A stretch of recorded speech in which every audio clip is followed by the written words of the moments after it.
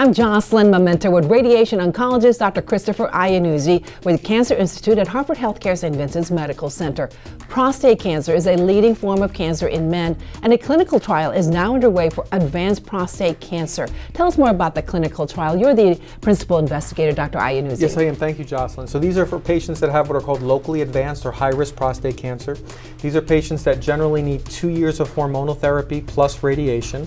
We're trying to understand if the patient can either use less hormone therapy or more intensive based on a test called the Decipher test, which is a biomarker that's looking at gene expression of the particular tumor the patient has. Based on the score of that gene expression, we will then make adjustments that are appropriate for that patient.